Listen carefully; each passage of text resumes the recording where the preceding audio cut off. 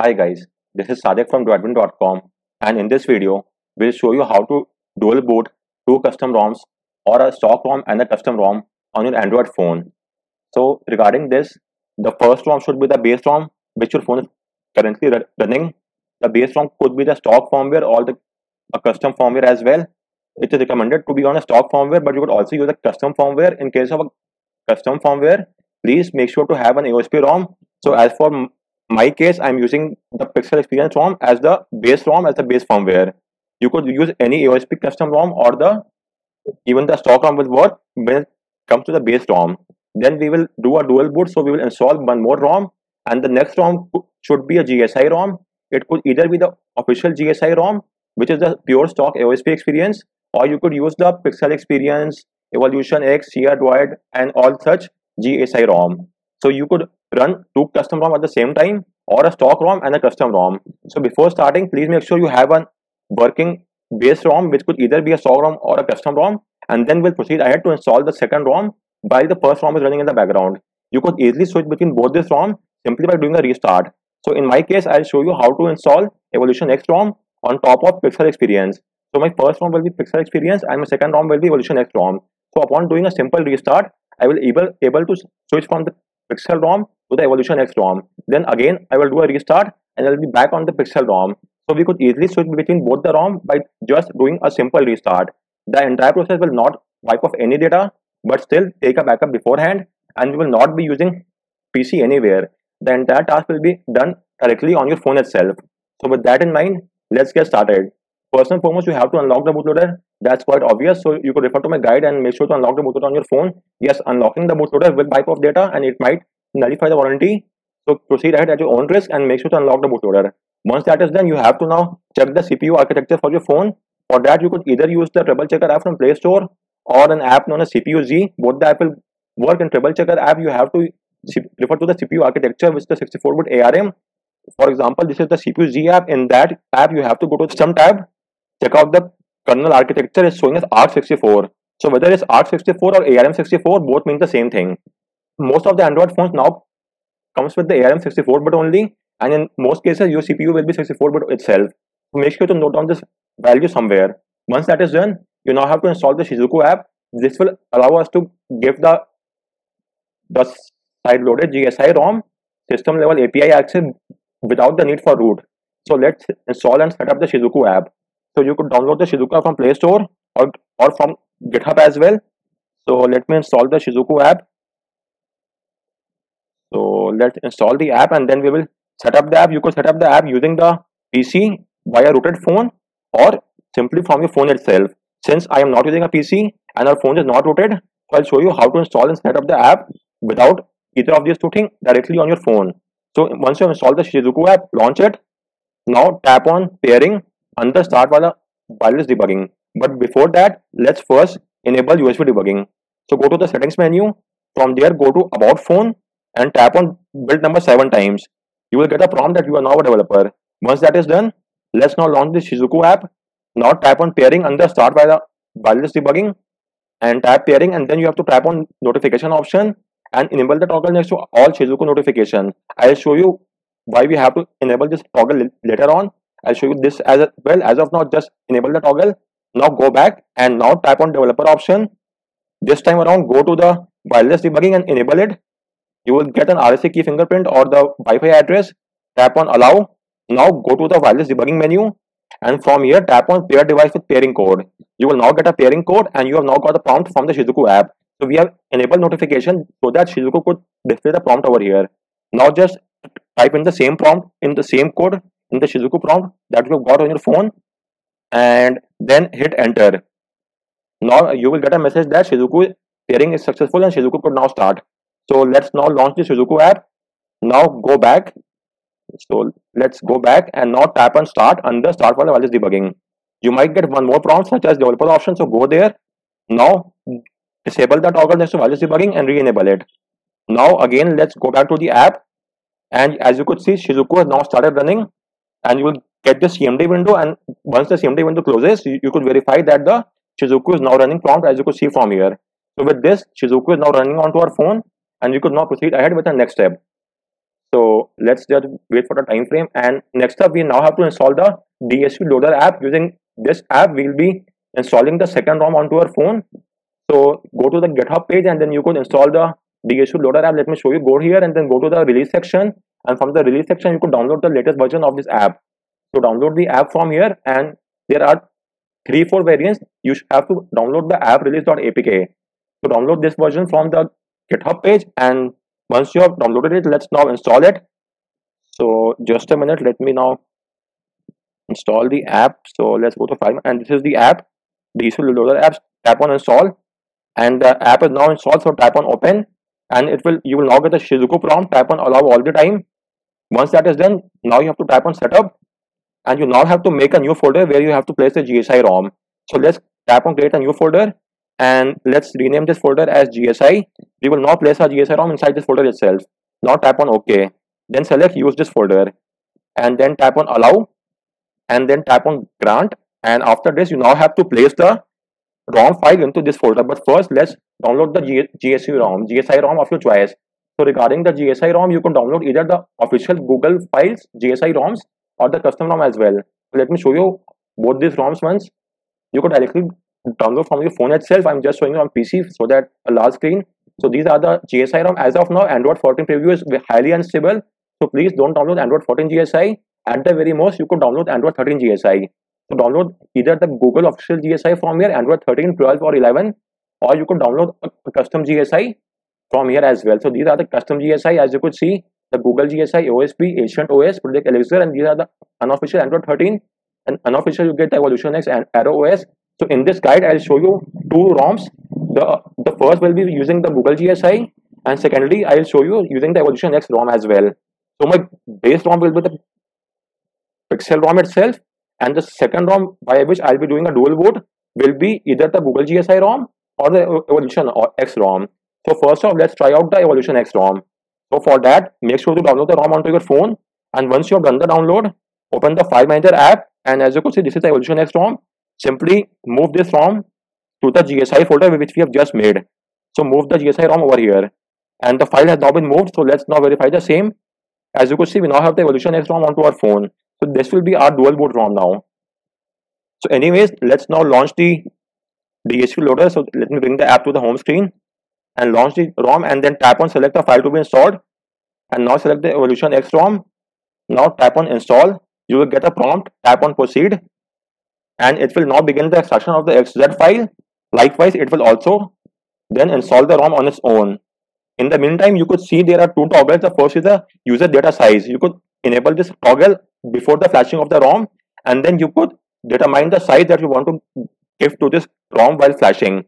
By default, it will give 2 GB, but if you believe that it's quite small, then you could change the user data size and increase it as well. But make sure that the maximum size that you could allocate to user data could be the 40% of its total file size. Yes, that is the rule. In most Android phone, you could only allocate up to a maximum of 40% user data partition over as compared to the overall phone size. So verify the overall OS size and then allocate maximum up to 40% user data. Regarding the data partition, the first ROM and the second ROM data partition will not conflict. Whatever files are there in the first ROM, you could not be accessed via the second ROM, and whatever files are in the second ROM, you cannot access via the first ROM. They both have the separate data partition, and all the files that you have installed and all the apps that are there on the second ROM will not be there on the first ROM. It will give you separate work system to work upon. That's definitely a great thing. So your files and account will not be interlinked or conflict. You could use a separate Google ID on the second ROM and a separate Google ID on the first ROM. So in my case, I'm using one for my work profile and the second ROM for my personal profile as well. So you could carry out this task as well. And second toggle is the image size. You should not interact with this toggle. The image size is used to check the size of the GSI ROM. By default, the app will automatically check the size and do it on its own. You don't have to interact with the image size. You could only interact with the user data size and allocate the size depending on the ROM size as well. As told before, please make sure to allocate up to a maximum of 40% of the total phone storage. By default, the app will allocate around 2 GB, out of which most of the space is taken by the system, And for the data partition, I guess we get around 200 MB. Yes, that's quite small. So you have the option to increase the user data size, and most of the size is taken by the system.img partition. So for us to work with, we only get around 200 MB. So you could extend the data partition size, but please do so before installing the ROM. And as far as the image size is concerned, you will not have to interact with the image size. Let the app do this maths on its own. So let's wait for the time frame. And as I've told you, you could use any of these official ROM or the unofficial build as well. There are quite a few, as you could see, custom ROM, custom based GSI ROM. As of now, I'm using the Evolution X ROM, and I'll show you how to use Evolution X ROM and the Pixel ROM. After that, I will replace the Evolution X ROM with the official Android 13 ROM, GSI ROM as well. So I'll show you both this process. The official GSI ROM only takes up to 5 to 6 seconds to flash, whereas the custom GSI ROM would take up to 5 to 10 minutes, as you are saying. I will also show you to flash the GSI ROM of the official Google, and that will only take around 6 to 7 seconds at the very max. So that's quite fast, whereas when you are flashing a custom GSI ROM, it will take up to 5 to 10 minutes. This is the step 1 of 2. After that, it will carry out one more step. That will also take only around 2 minutes, and then I'll show you how to access the second OS. So you could easily switch to the custom ROM, both the ROM, by just doing a simple reboot. So as you could see, it's not making the image file, and this is the last step. So as I was telling you, you just need to do a simple restart, and then you could easily switch between two custom ROM, and the entire process will be done onto your phone itself. There is no need for root, and the process will not wipe off any data on your phone as well. But when you want to uninstall or remove the GSI ROM, then in that point in time, you might have to do a factory reset. I'll show you how to do that as well at the end of this video. So let's first wait for the ROM to be flashed, and then I'll show you how to remove the GSI ROM, and so that you only have your stock current ROM in the first slot, and you could leave the second slot empty. So let's wait for the time frame, and after that I'll show you the Evolution X ROM, and then we'll remove the Evolution X ROM, and then we'll go back to the Google GSI ROM. In fact, you could easily, once you have first time booted to the second ROM or the Evolution X ROM, then you could even remove the Evolution X ROM from your phone. There is no need to place the GSI ROM onto your phone. You could easily free up the space and remove the Evolution X ROM from your phone, and your phone will still be able to identify and boot to the second ROM. But to be on the safer side, I would recommend you to keep this ROM file onto your phone itself and don't uninstall the app or the ROM. But I have checked, and in my case, I've removed the DSU app as well, and I've removed the Evolution X ROM as well. And even after that, I was able to easily boot my phone to this ROM on a simple restart. So while you don't have to keep the ROM after flashing or the app, but I will still recommend you to keep both this file onto your phone, so that if something goes wrong, we could easily do a recovery without any issues. So anyways, let's wait for the time frame. And the steps that I'm carrying out here are applicable across all the Android phones. It should only support Project Treble, which I guess every Android phone which was launched with Android 8 out of the box and higher OS version should support this out of the box. So nowadays every Android phone comes with the support for this Treble support, so you don't have to worry about that. But if you still want to verify, then you could use the Project Treble app that I have shown you in the above step. So let me show you once again. So as you could see, you will get this Project Treble supported message. Most of the Android phone now support this Project Treble. And while the ROM is being flashed, let me tell you one more thing. Once you have got hold of the CPU architecture, in my case it was ARM64. So then when you proceed ahead to download the GSI ROM, make sure to download the ROM which corresponds to the same architecture, which is ARM64. As you can see from here, don't download the x64_x86, only download the ARM64 bit. And the GMS stands for Google Mobile Services. So if you download the GMS package, then you will get all the Google app as well. And without GMS will only get you the stock experience without any Google app and services. In my case, I used the GMS package as well, and this is for the official GSI package. Similarly, if you go to the custom ROM as well, you could see it's the architecture of ARM64 itself. So all the ROM, I guess, are of ARM64 itself. So make sure to download only those ROM which correspond to your CPU architecture. Luckily in our case, all the ROM are CPU architecture of ARM64, so it should support on our phone. That's not a cause of concern. I'm using Evolution X. You could use any of this ROM for your choice. So anyways, let's now check out the result, and as you could see, installation is now complete and you will get a prompt. So tap on allow one-time access. and it will now process the system partition and could only take a few seconds. So we have just gave it the access to the logs on our phone, and once that is done, it will then process the system partition file, and it should only take a few seconds. And once that is done, you will be notified of the same, and we could then easily boot our phone to the second ROM. So let's wait for the time frame, and it should only take a few additional seconds. And you could also refer to my guide and get this job done. I made the guide and screenshot as well. You could refer to the guide and the screenshot and get this job done. I have given the link in the description. You could refer to my guide anyway. And as you could see, this is the user data size that I was talking about. You could change the size in GBs, gigabytes, and write the size of your choice. Anyway, as you could see, our process has now been completed and it's showing as image installed successfully. Now, as you could see in the notification panel, let me show you. So the dynamic system is ready to start using it. Restart the device. So just tap on restart, and currently I was using Pixel Experience ROM, and now I flash the Evolution X ROM. So our phone should now boot to the Evolution X to GSI ROM, and it should only take a few seconds. Do keep in mind that the first boot up might take a few additional seconds. That's completely normal. From the subsequent boot up, it will not take that much time. So let's wait for the time frame, and our phone should now boot to the Evolution X ROM in the second partition. And so as of now, our phone will be having both the ROM, the Pixel Experience ROM as well as the Evolution X ROM. We haven't done any data wipe, neither we used the PC and nor we required root. So as you could see, our phone is now booted to the Evolution X ROM, and the first boot up might take a few additional seconds. I'll skip the initial setup process to directly take you to the OS. So let's wait for the ROM to boot up, and then I'll show you the process as well. The first boot up might take a few additional seconds, and this is the boot animation. So you should leave your phone in that state from the subsequent boot up. It will not take that much longer. So let's leave our phone in this state itself, and let's wait for it to boot up. So our phone is now in the Evolution X ROM, and let me simply skip the initial setup and carry out the process. Just accept all these things and skip, and let me show you that as well. Let me skip this as well, and as you could see, we are now in the Evolution X ROM, and all the apps that we have installed in the Pixel ROM, such as the Shizuku app, all the BSU side loader app, as you could see, all those apps are not here, and this is the paper app in the Evolution X ROM. You will not get that app onto your Pixel ROM. The data partition are separate for both these ROMs, and as you could see, this is the file manager app, and the internal storage is free, and there is no file in the download folder, and as you could see, there is no GSI folder as well. So the data partition of both this ROM are completely different.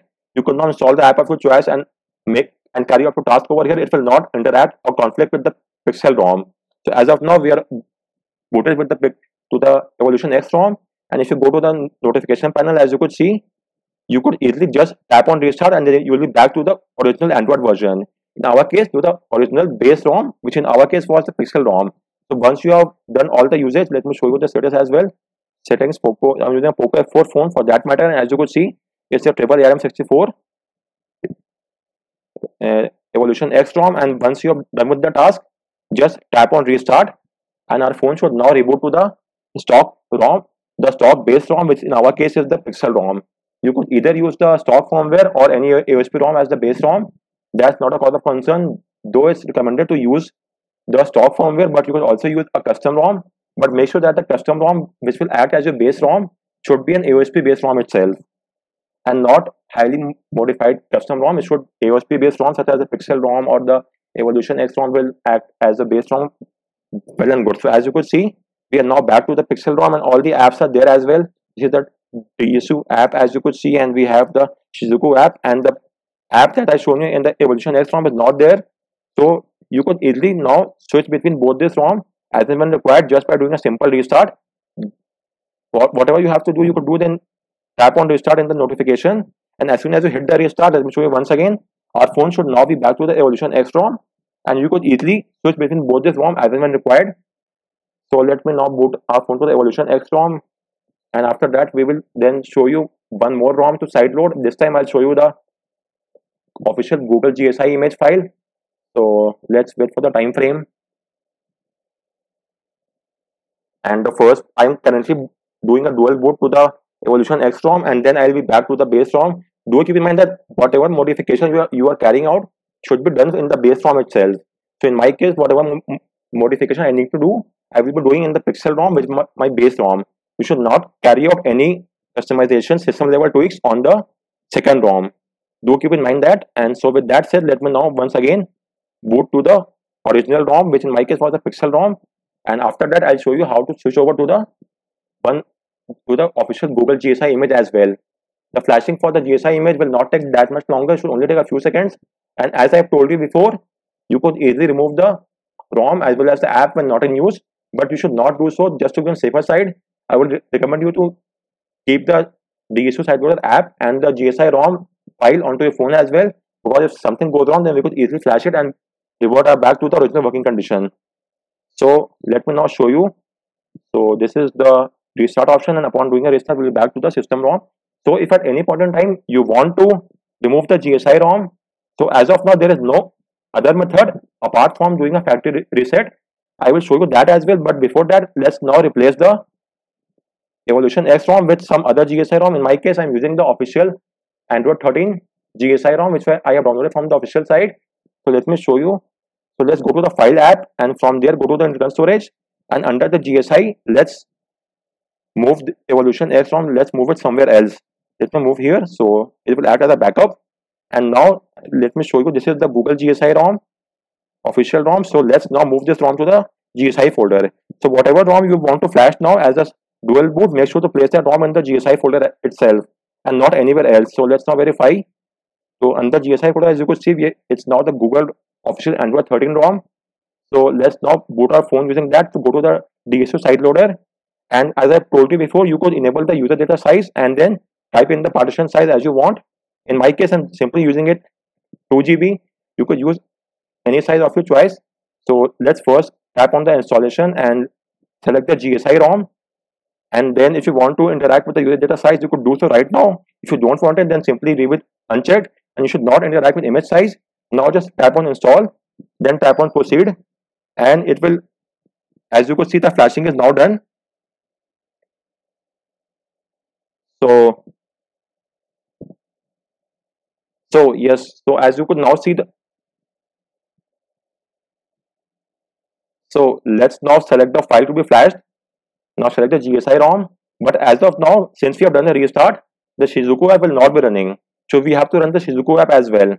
So for that, again, let's launch the Shizuku app and tap on pairing, then go to developer option, then go to wireless debugging, and then tap on enable wireless debugging and tap on pair device with pairing code. We have now got a pairing code. Let's now type in that code. It's 0555657 and tap on enter, and the pairing is successful. Let's now go back to the Shizuku app, go to its home page, and now type on start, and Shizuku has now started. So once you have started the Shizuku, let's now, as you could see, it's now running. So let's now once again launch the DSU sideloader app. So let me close the app now, and let's now launch the DSU app and tap on select the file to be installed. Then select the GSI app, GSI file. In my case, I'm using the Android 13 GSI. Then tap on install. You will get a prompt, and you could see the user data size is 2 GB. It's the default size. So just tap on proceed, and you will now get the prompt. Type on allow one-time access, and flashing the official GSI ROM only takes around 6 to 10 seconds. As I told you before, it's quite fast as compared to the custom GSI ROM. So let's wait for the time frame, and the ROM should be flashed within a few seconds. And once that is done, we will just do a simple restart, and our phones will now be back to the official Google GSI ROM. The base ROM is remain untouched. In my case, the base ROM is the same as the earlier time. I am using the Pixel ROM. You have to stick with the same base ROM across all the flashing. Whatever changes have to be made, you have to do so changes in the second ROM. So in my case, as you can see, flashing is now complete. You could now just tap on the restart here, and let's now wait. Since we have now flashed a new GSI ROM, the first boot up could take up a few additional seconds. That's completely normal. So let's wait for the time frame and just make sure to remove the older GSI file from the GSI folder. In my case, my older GSI was the Evolution X ROM. So I removed that ROM from the GSI folder, and then I placed the new GSI file, which is Android 13 GSI file, onto the GSI folder.